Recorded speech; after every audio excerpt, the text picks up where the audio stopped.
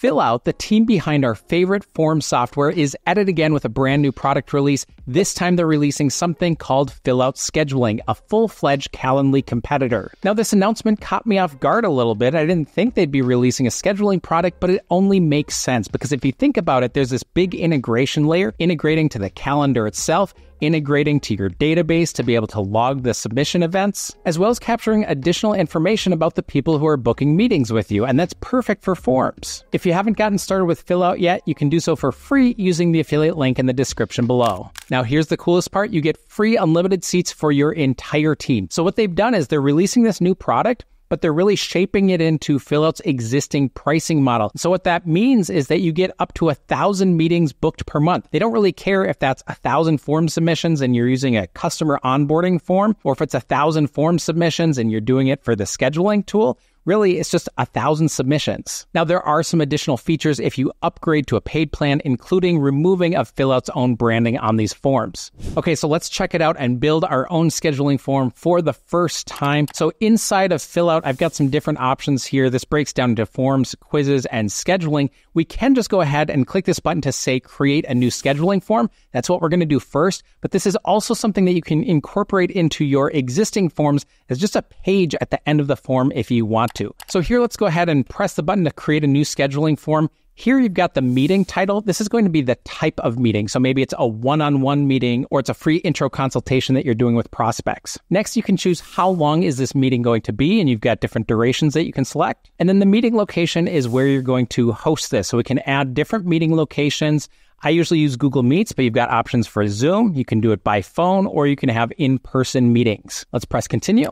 Now, right away, this takes care of a lot of the setup for us. So we've got some settings that we can go through. We've got the title we created and all this information we did in the previous step. Next, we can set our availability. Here's where we can select our working hours and when we're available to book meetings during those times. We also can restrict how far in advance people can book these meetings. So by default, it's 30, but we could change it to just 2 weeks if we wanted to, put in 14 days. We could also put in a minimum notice. And so typically, I like to book just a day ahead of time so I can prepare for those meetings that I have. And we can also add in a buffer time, which is great because oftentimes you get booked in back-to-back meetings. So you could do maybe 15 minutes after the end of a meeting to make sure that we've got a little bit of wiggle room. It's not in half-hour blocks all throughout the day.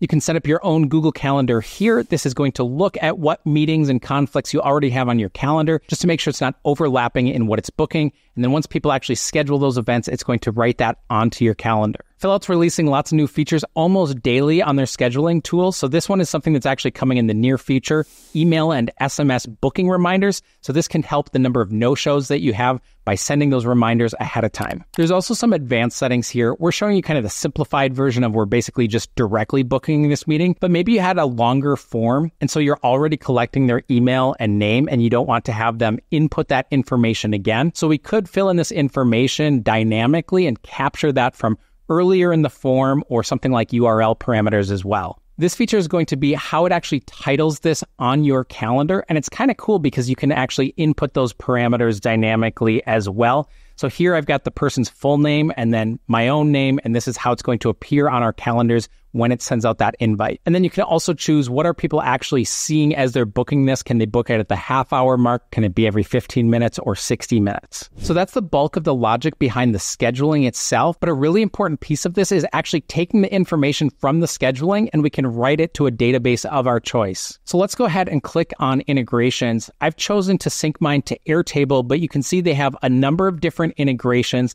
So you could be doing Airtable, SmartSuite, Monday.com, HubSpot, Salesforce. There's lots of options. Now let me click on my Airtable integration, and here you can see we've mapped it to my contacts table that I have in a database, and we can map the fields that we have from Airtable and map that to their corresponding fields that we're retrieving from our actual scheduling that's happening inside of Fillout. Now, the last thing you might want to do is add your own custom confirmation page. There's one by default. It just says thank you, and then it's got information about the meeting you just booked. But notice there's a ton of additional options here, including being able to add our own custom fields. We could send them to a new form if there's additional information we want to capture after they've booked that time with us, or we could even do a redirect if we want to take them to a different page on our website. Let's go ahead and publish our form, and we can pop this open.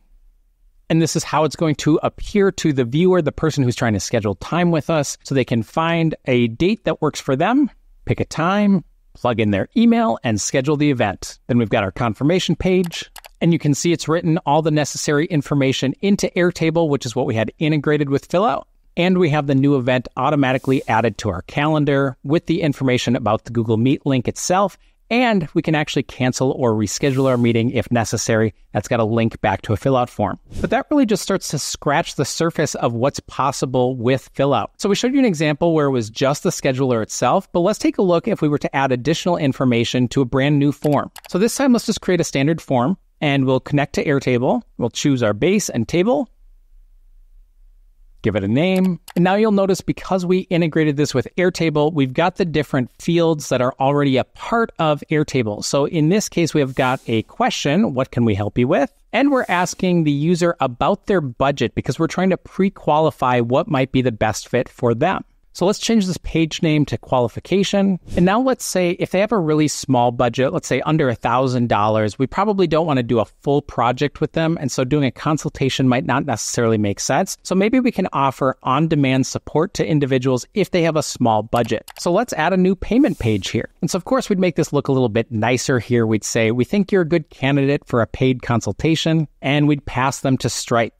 And then we could also make a scheduling page, and this could be using the new scheduling capabilities. And so this scheduling event is if they paid and they're doing a paid consultation. So this one will be for 60 minutes. And then we could add another page, again, for scheduling, use the scheduling features. And this one will be for people who have a larger scoped project. They have higher budgets, but we're going to give them a free consultation because we know in the end it's going to be a better project for us. So this one will be a free intro consultation, 30 minutes. Let's go ahead and continue.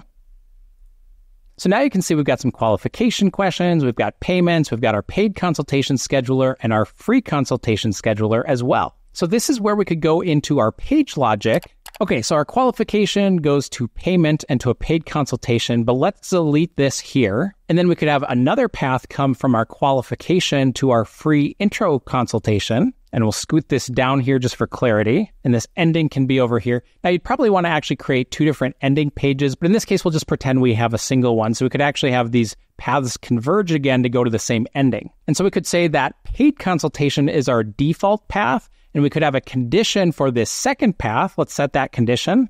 We'll add a condition. We'll pick a reference. This is going to be from our qualification page. And we'll choose our budget. So if their budget is greater than, and let's put in $1,000. So if their budget is over $1,000, we're going to give them that free intro consultation. They'll book that with us and it'll take them to the ending. Or if they don't meet that condition and their budget is under $1,000, then they're going to take this standard path of going to that paid consultation. I hope you can see just how powerful Fillout's new scheduling tool is. You can get started for free using the affiliate link in the description below. And if you have any questions about your own automation project, don't hesitate to reach out to our website at automationhelpers.com, where we're offering free 30-minute consultations.